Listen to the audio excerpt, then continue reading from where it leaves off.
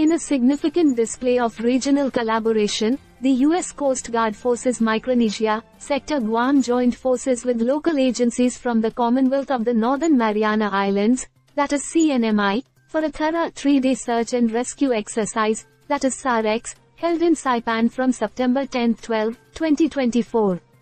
This intensive training event showcased the strength of interagency teamwork and marked an important step forward in enhancing emergency response capabilities across the Northern Marianas.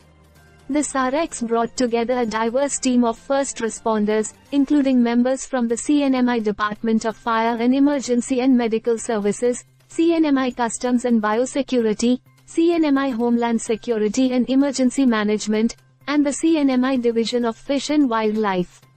Their collective efforts were aimed at improving search and rescue operations, refining communication protocols, and strengthening the partnerships crucial for effective emergency management in the region.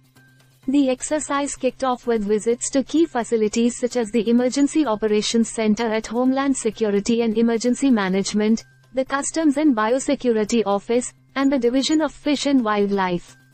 During these visits, U.S. Coast Guard personnel conducted walkthroughs of search and rescue assets, engaged in discussions about routine operations, and had the opportunity to meet with new leadership, including the emergency management and communications chiefs. These interactions were crucial for fostering a better understanding of each agency capabilities and operational procedures.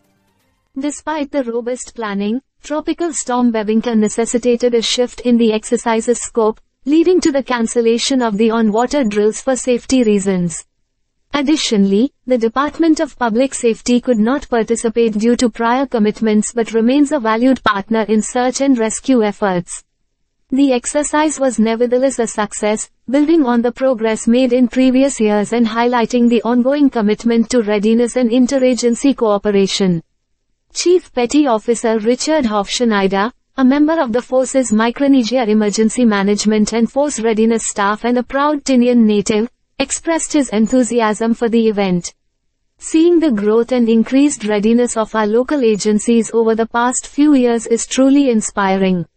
These exercises remind us that we are protecting our homes, families, and friends, something we all take pride in. The SAREX further demonstrated the importance of predictive search tools and collaborative efforts. For instance, on September 4, the Emergency Operations Center in Saipan coordinated with the U.S. Navy HSC-25 to locate and assist a disabled recreational vessel off-rotor. This incident underscored the critical role of interagency communication and coordination. Looking ahead, the U.S. Coast Guard Forces Micronesia, Sector Guam plans to continue these valuable exercises in 2025, aiming to further enhance the effectiveness of federal, local, and military agency collaboration in search and rescue operations. The SAREX not only reinforces the importance of ongoing training but also underscores the vital role of strong partnerships in ensuring the safety and security of the Northern Marianas.